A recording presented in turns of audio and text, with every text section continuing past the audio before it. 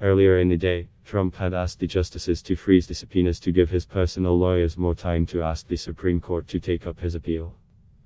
Ginsburg, who has jurisdiction over the lower court, likely acted to give her colleagues more time to consider Trump's request. She also instructed the House to respond to Trump's petition by Wednesday. Lawyers for Trump told the justices that the subpoenas are extraordinarily broad, and that they raise profound separation of powers concerns. In all, 3 separate cases pertaining to Trump's records, 2 of which concern House subpoenas, are before the justices. Ginsburg's order signals that all of the petitions could be considered by the court December 13 during its regularly scheduled closed-door conference. No documents are expected to be released until the Supreme Court acts. The cases are at different stages, and it is unclear how soon the court might issue an order or agree to take up one of the challenges. The justices are in the middle of a blockbuster term considering cases on abortion, the Second Amendment, immigration and riot rights. If the court is going to add a case concerning Trump's records to the docket this term, it would likely have to act by mid-January. The latest case concerns subpoenas that the House Intelligence and Financial Services Committees issued to Deutsche Bank and Capital One, asking for a variety of documents from the president, members of his family, the Trump Organization and several affiliated entities. Trump's lawyers are seeking to block the subpoenas from going forward, to give the president time to formally ask the justices to take up his appeal.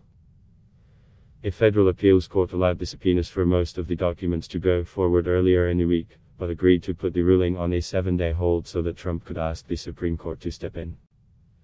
Unquestionably, disclosure of the financial records sought by the committees will subject Trump's private business affairs to the committee's scrutiny, the Second Circuit Court of Appeals held on Tuesday. However, inquiry into private affairs is not always beyond the investigative power of Congress.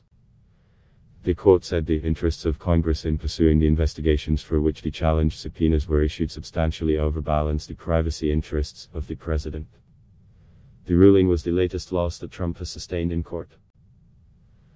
Other courts have ruled against him in cases concerning a House subpoena to his longtime accounting firm, Mazars USA, as well as a subpoena from a New York grand jury. In the latest petition, lawyers for Trump argue that the Supreme Court should treat him differently from ordinary plaintiffs and agree to the emergency petition because he is entitled to the high degree of respect due to the President of the United States. They argue that in issuing the subpoenas, Congress exceeded its legislative authority by improperly engaging in law enforcement.